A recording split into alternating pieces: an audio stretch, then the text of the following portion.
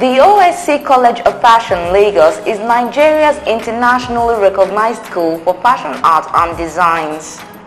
Fashion from ages past has been an aspect of culture that evokes the very spirit, nature and power of the people that own it. The Nigerian spirit and culture has always been a very vibrant, colorful, flamboyant and an irrepressible one. Chief Mrs. Chade Thomas Pham, who is notable for kickstarting the Nigerian fashion industry and from being the first to own a boutique in the country, set the pace for the Nigerian fashion industry in the 1960s and 1970s. The OSC College of Fashion Lagos mission is to train, develop and support its students to become celebrated fashion entrepreneurs.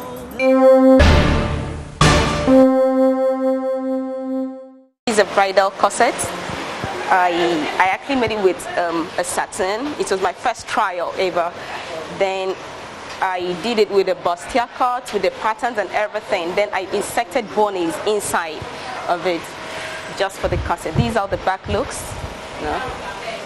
So then I'm actually making a fabric rose to design it.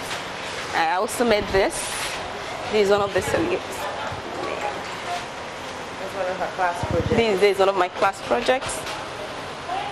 And then what we pride ourselves over is the finishing. Yeah. So if you look inside, you see how it's really well finished. The zippers are fixed the standard way it should be finished.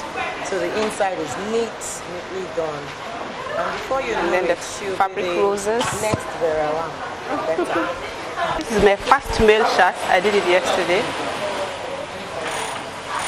Yeah, with the guidance of the teachers and the videos that they show us, wherever teaching us.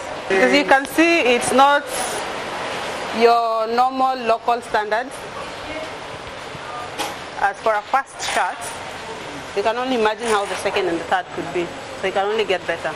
The school founder and principal, Olushola Babatunde, talked about what drive her to establish OSC College of Fashion. For me, it's a calling for me. It's something I noticed right from when I was a young girl, that I'm gifted with some things that comes to me more naturally than to others. So I took time out to really, look inward and meditate and pray on what I'm supposed to use those talents for. And I realized that, okay, I had a dream and I saw a big school where I was training people in different departments. We're doing different crafts and different skills were being taught in the school. And I saw that I was teaching a girl how to sew, and I asked the man that was showing me around, how come I'm teaching her how to sew, I can't sew? And he said, when you wake up, you go and learn. So I woke up, I was working in an NGO then, and I resigned from work and I went to learn. So, and that's how it started. The school manager and proprietor Akudo Arago echoed the founder's thoughts and displayed some of the works the school has produced. We have different levels for our school. Our levels run from level 1 to level 6. Our level 1, we call it the SMO program. The SMO program, you have nothing to do with the patterns. It's usually for factories owners that want to employ our students, our alumni, to work with them. So we teach them how to do proper tailoring, seams. You have to know how to tailor different types of seams. And at the end of the program, you should be able to couple a shirt, a trouser, and a skirt, children's wear, and all that.